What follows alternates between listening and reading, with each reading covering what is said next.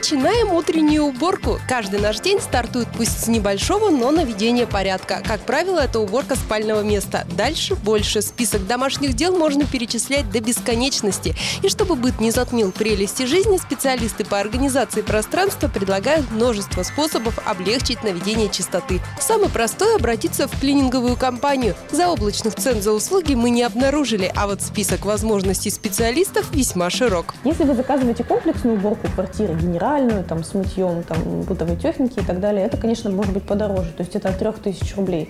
Но сделать какую-то поддерживающую уборку, вымыть пол, протереть пыль, привести в порядок сантехнику, это вот как раз-таки от 1500–1700. Жаль тратить деньги? Тогда стараемся стать специалистами сами. Можно накупить себе кучу профессиональной бытовой техники и средств или обратиться к популярным практикам по организации пространства. Стать порхающей домохозяйкой предлагает система Fly Lady. Если следовать советам создавшей ее американской дамы, квартиру необходимо поделить на зоны, например, по комнатам, и уделять каждый день в течение целой недели несколько минут только одному помещению. Время ежедневной уборки можно подстроить под себя. А еще по совету Fly Lady в доме обязательно должен быть островок чистоты. В этой практике таковой значится раковина.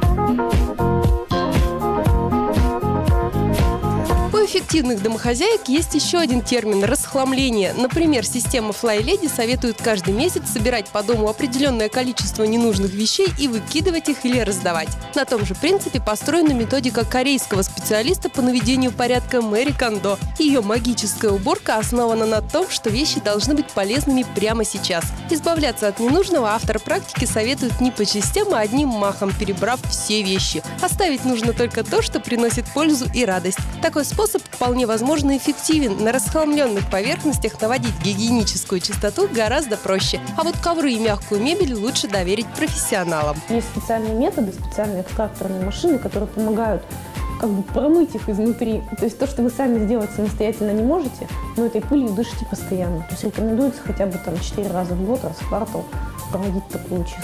Стоит чистка ковра будет примерно рублей 200 за квадратный метр, а мягкой мебели около 450 за посадочное место. Зато взамен получите красоту дома и здоровье его обитателей.